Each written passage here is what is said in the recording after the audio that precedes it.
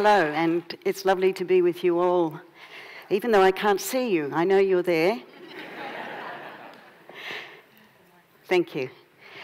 I want to talk a little bit about living a meaningful life, because for me, a meaningful life is a happy life. In 1983, when I was given 3 months to live, I fully expected to die, and I prepared to die. I wrote my will, I finalised all of my affairs, my children went to live with their father, and I prepared to die, and I entered a little cave outside of Assisi in Italy. And it was in that cave, really, that the whole of my life unravelled, because up until then, I had coped with everything. And I imagine some of you come from a long history where you just keep on keeping on and you cope no matter how challenging or difficult the circumstances of your life might be. And mine weren't any more particularly challenging than other people's. It was just that I lived with a split reality where I was someone very, very privately to myself, and then there was the version of me that I kept highly polished for everyone else.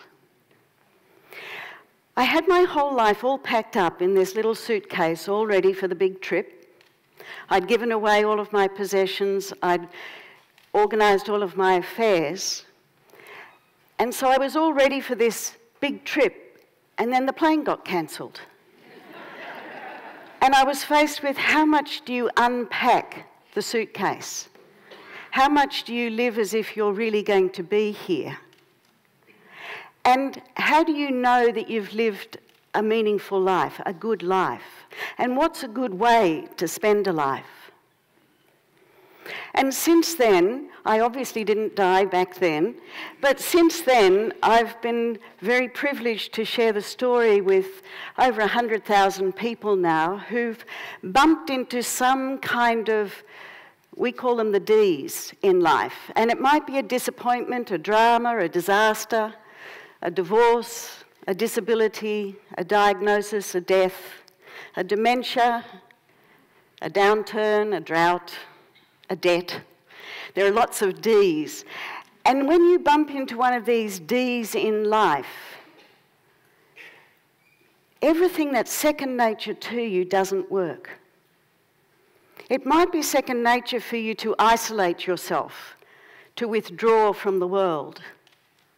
It might be second nature to you to blame other people for your own unhappiness.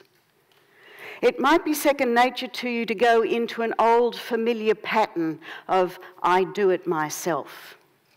I bet there are a few people in the audience like that. That was a big one for me. I do it myself. And of course, some of these beliefs have little grandchildren. If you've got, I do it myself, you've probably also got, if you want it done properly, you do it yourself.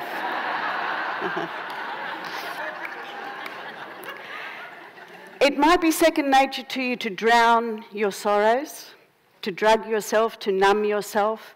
It might be second nature to you to fill up your life with so much busyness you don't even have time to feel. And it's interesting that we use this expression because people say, oh, it's second nature for me to feel like this. It's second nature for me to think this way. It's second nature for me to react like this. And no one ever questions, well, what is your first nature? And we seem to know and feel very comfortable in the world of what is second nature to us. It's second nature to us to judge others. It's second nature to us to judge ourselves. It's second nature for us to do a whole range of things. But the issue is when you face one of these Ds in life, it often gives you the impetus to want things to be really different. You see, we're so often happy with mediocrity. We're so happy with the I'll be happy when journey. I'll be happy when I get the qualification. I'll be happy when I go on holidays. I'll be happy when I've got enough money. I'll be happy when I find the perfect partner. Happy when I get married. Happy when I have children. Happy when they leave. Happy when the divorce comes through. And so we're very deeply programmed to always postpone our sense of happiness and contentment to a future time when things look different from how they are in this moment. And that's why suffering is so fantastic. Because it's often suffering that causes you to stop in your tracks and to recognize, I want peace more than anything. More than being right, more than hanging on to righteous indignation. I want peace more than blame. I want peace more than a cure. Because once you get to that place, the whole universe shifts. And everything that you've been looking for to bring you happiness up until now no longer matters, because peace is what matters more than anything. And once we get to that place where we say, that's it, something has to change, and it's me. I can't change the outer circumstance. What I can change is who I'm going to be in relationship to that. Am I going to be defined by that? Or can I be more than that? You see, if I could see you, I know that you all scrub up really well. And yet behind the facade of how you look, if we had time to hear your stories, we would hear stories of anguish, stories of despair, of isolation, of loneliness. We'd hear stories of grief and sorrow. Because these things often don't show on the outside, but they're our inner reality. And the issue becomes, how do we get into right relationship with our suffering? How do we anchor our sense of self in that which is beyond change? Because if you anchor your sense of self in your physical body, as many people do, how it looks, how it functions, what you can do with your physical body. But even if you live to 110, your body will become saggy and baggy and grey and wrinkly, and bits will fall off and wear out. So anchoring your sense of self in your physical body is to anchor your sense of self in that which will change. If you anchor your sense of self in your mind, well, most people's minds are forever projecting 5 seconds, weeks, months, years into the future. Or 5 seconds, weeks, months, years into the past. And when our mind goes into the future and we fear and panic and worry and fill ourselves with all the things that might happen, could happen, and probably won't happen, or we go into resenting, blaming, shaming, trying to rewrite history in our mind. So if we anchor our sense of self in our mind, it's going to change all the time too. Our feelings change all the time.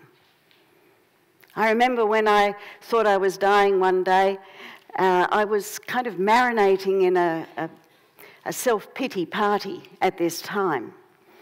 And my parents, I moved in with my parents, and they lived above Middle Harbour, and here's this whole beautiful harbour.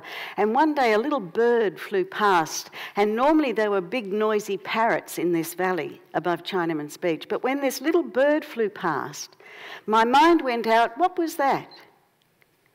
And then I saw my mind label it, oh, it's a sparrow. And I saw myself returning to my morass of self-pity. And I thought, hang on a minute, what's the reality of my despair? When in that moment there was curiosity, and then I saw myself returning to despair. So I thought, that's very unreliable. Who's in control? Who's in charge?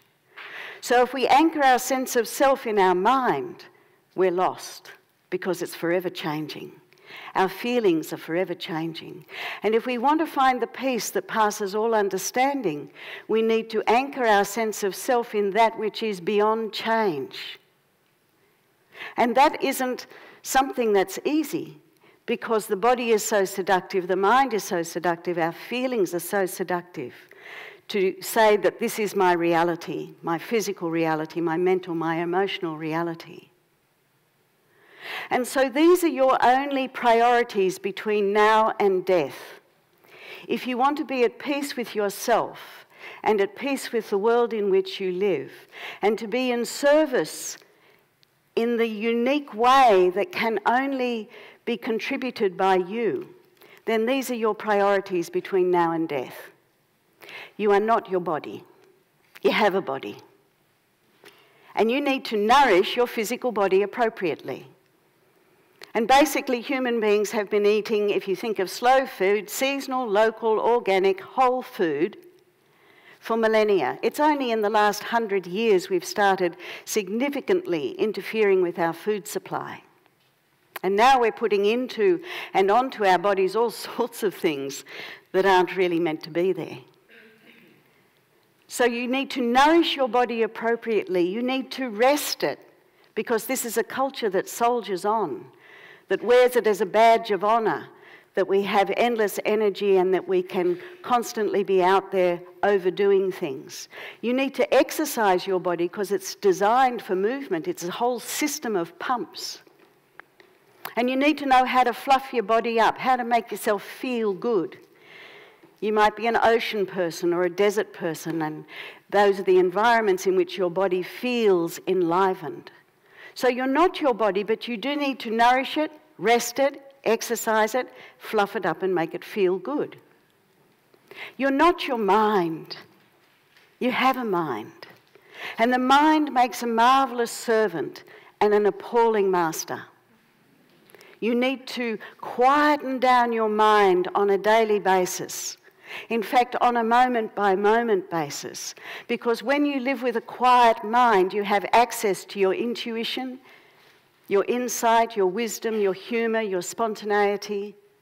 And when the mind is caught up in the future or in the past, you lose all of the possibilities that exist in the present.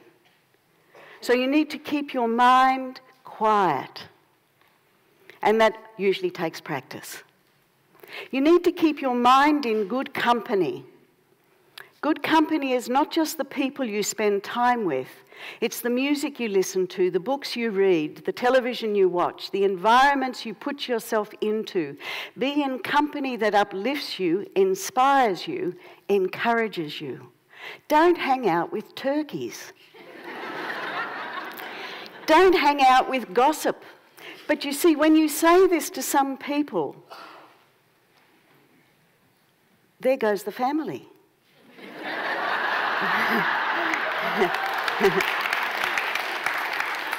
There go all your friends.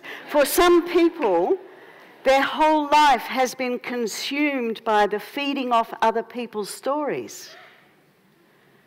So be in good company. It's better to have good company in poetry, in nature, in a piece of music, in a daily ritual of lighting candles, of prayer, of yoga, of whatever it is, than to hang out and diminish who you are by the company that you keep. So keep your mind in good company. You're not your feelings. You have feelings. And we need to become aware of what is this that I'm feeling, and if I need to express it, how can I do that in a way that won't wound myself or anyone else? We wound ourselves by some of the behaviours of whether it's overeating, over-drinking, over whatever it is, or we wound others through our words and actions. So if you're not your body, you have one. You're not your mind, you have access to mind. You're not your feelings, you have feelings. Of course, it begs the question, who am I? And when we anchor our sense of self in that which is beyond change, and we have a quiet mind and an awareness about what's going on within ourselves and within our environment, and we listen to our intuition and are guided moment by moment in how to make a contribution in this moment, that's the peace that passes all understanding. Because what's the greatest gift you can give into chaos, into conflict, into despair, into anguish? It's going to be the gift of your own peace. Because with peace comes intuition, clarity, insight, wisdom, humour, all of those things that we so value when we live in a complex and now rapidly changing world. This doesn't happen haphazardly. It's not easy, but it's essential if we're to find a way of making the contribution that can only be made by you. then we need to find that peace that passes all understanding. And that means you need to divvy up your 168 hours every week. We checked it out internationally. Everybody gets 168 hours. Doesn't matter who you are, what you do. And you need to divvy up those 168 hours so that you fluff yourself up first. Then you're going to bring your well-fluffed up self to the challenge, to the chaos, to the confusion, to the despair, to the crisis. Isn't that better than bringing your exhausted, emotionally frazzled, depressed, irritable self to those circumstances? And the greatest gift you can give into such challenging, amazing opportunities that we have right now, because if you don't have a personal D going on in your life, we're now facing a collective D on the planet. And that could be human beings' demise. Given that there are so many challenges right now, what's the part that you came here to play? Divvy up your 168 hours every week so that you fluff yourself up. Then you're going to bring your well-replenished self to make the contribution that can only be made by you. And of course, the only place that you see this actively promoted is on aeroplanes. They say when the mask comes down, first put the mask on you, then on the other passengers. And yet how often are we putting masks on everyone else without ever considering, have we looked after ourselves? Have we just taken responsibility, our ability to respond to the fact that we are enmeshed, consciousness enmeshed in the physical, and that it's our responsibility to take good care of ourselves physically, mentally, emotionally, spiritually, so that we can be here, play the part that we came here to play, make the contribution that we came here to make. And that doesn't happen haphazardly. And don't wait for a D to have the motivation to do it, because it's much better to learn from others who might have suffered and who've discovered these things for themselves than to go through that suffering yourself. Thank you very much.